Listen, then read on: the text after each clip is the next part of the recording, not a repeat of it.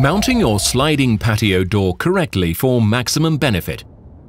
To get the best performance out of your new sliding patio door, it is important to mount it correctly.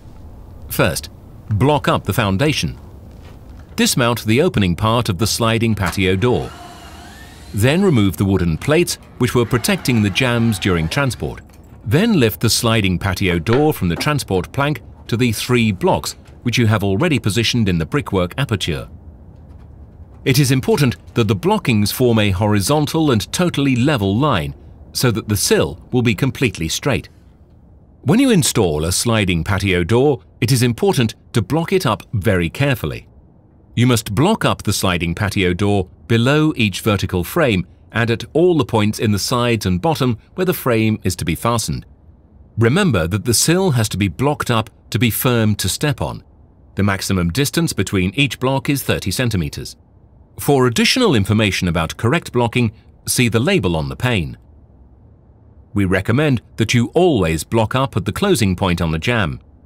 This will make it more difficult for a burglar to break open the door. Please note, however, you do not block up the head as there must be room for it to move under a variable roof load. Then ensure that the sliding patio door is plumb and level. Always start by measuring diagonally to ensure that the door is positioned absolutely correctly in the brickwork aperture.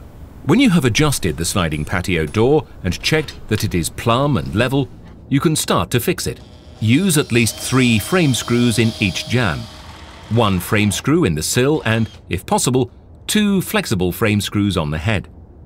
Fix the sliding patio door by drilling through the aluminium profile.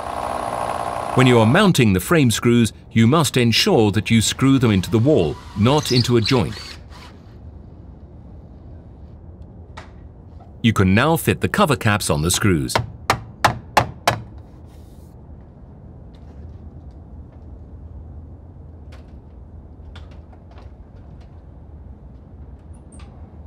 Finally, you must check that the door opens and closes correctly.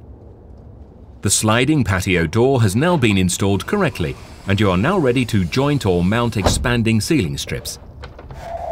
Visit rationale.dk for additional information about our doors and windows.